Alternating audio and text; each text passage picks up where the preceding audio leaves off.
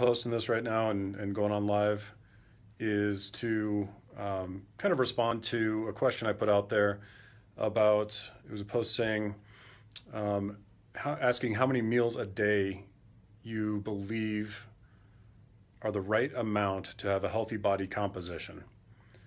And you guys had a lot of great answers, a lot of variety and all over the place. And I guess in my experience, my research, testing, and all that kind of stuff, what I found is that pretty much all of you are right in that you can eat a variety of amount of meals in a day, and it's not really about how many meals you eat.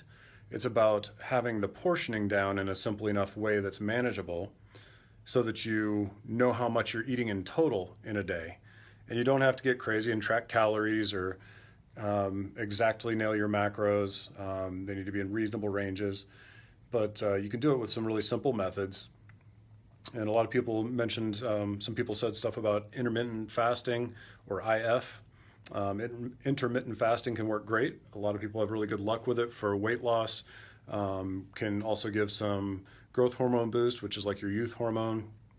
So those methods can work.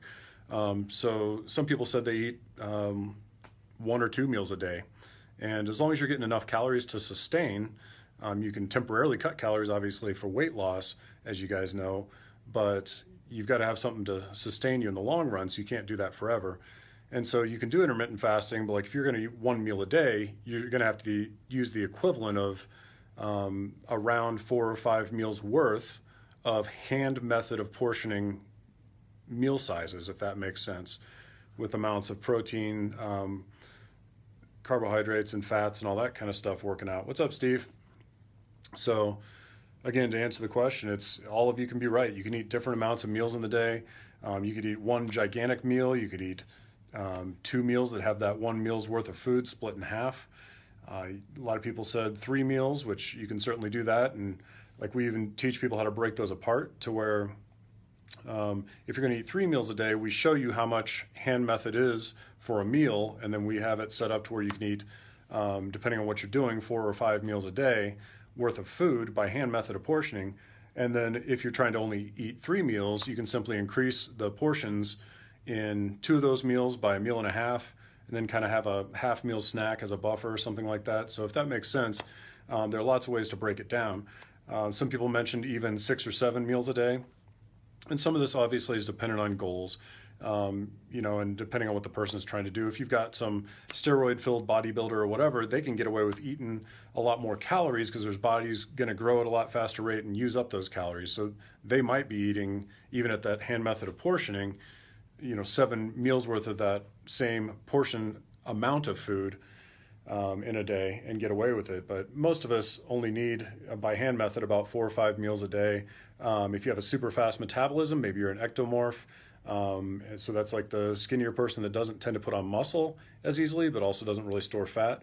Like they might need to eat 6 meals worth of food a day. So if you're getting my point here, it's not a matter of how many times you eat, it's the quantity of food that needs to be correct for your current goals, which, your goal might be to lose some body fat. So in that case, obviously you want to reduce the calories a little bit and have a slight deficit of, say, anywhere from 10 or 20% is pretty good, no more than about 30% if you're doing that on a regular basis.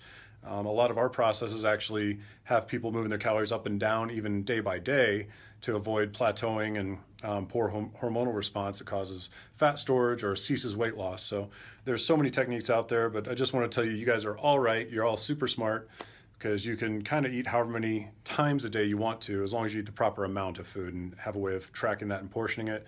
We recommend, again, hand method of portioning, and we can get into some more of that later.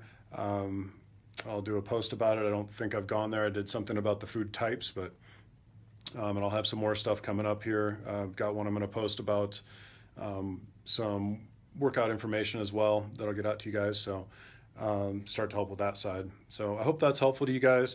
So don't worry about how many times you're eating a day. It's about the total quantity of food. Some people like to eat a bigger meal and eat less times with those bigger meals. Some people like to eat, hi Asha, I think it is. And so a lot of people, again, they like to eat bigger portions and eat fewer times. A lot of people just can't get that much food in, so they eat smaller amounts of food and eat, you know, anywhere from say 4 to 6 times a day. It depends. It's really individual that way. So it's really up to you, and it can be even time dependent. Maybe you're short on time and you'd rather just make 2 meals for the day and eat huge meals if that doesn't bother you to sit down and eat, and just realize those meals have to be larger. Hi, Kimberly. So that you can get that in.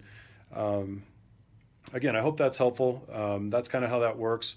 We'll talk more about precise, well, we'll say precise, but the easiest way to portion with your hand, the tool that's always with you wherever you go, so you're never in question of how much to eat in a meal. And then know that when we do hand portioning, it's based on about 4 to 5 meals a day, depending on what the individual's got going on, if they're exercising intensely or not.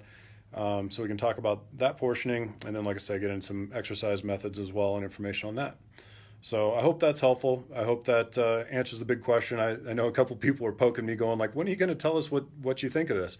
About all their answers and everything on the how many meals a day to eat for healthy body composition. So this is the answer. Again, it's flexible. It can be individualized, and but know that when I say that, it's individualized based on exact, or not exact, but hand method of portioning, and that it's total amount of food in the day that you can break into any quantity of times to sit down that you want to.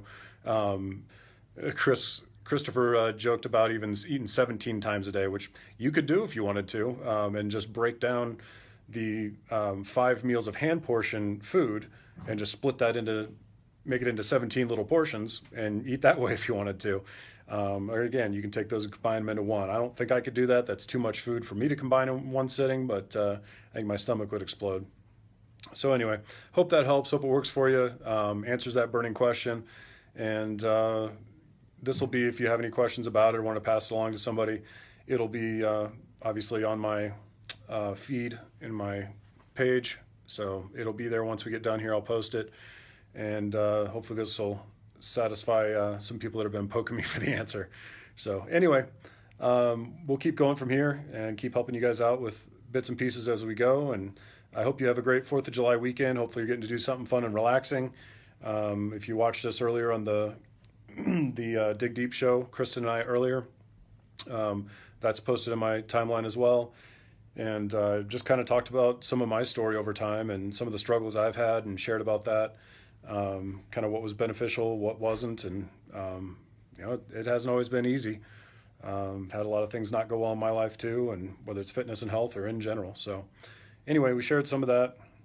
We'll continue to do so, and hope it helps you guys out. So enjoy your 4th of July weekend. I think Kristen and I are going to get out and do maybe a mountain bike ride or something together tomorrow. And we're still doing some pretty hefty social distancing just to, you know, try to help with that whole situation if at all possible and not contribute to making it worse. So, and then Sunday will be our kind of typical rest and relaxation, rejuvenate type of day. So kicking back, relaxing a little more, and just recharging to get ready for the week again, so we can be here and talk to you guys some more. So, alrighty.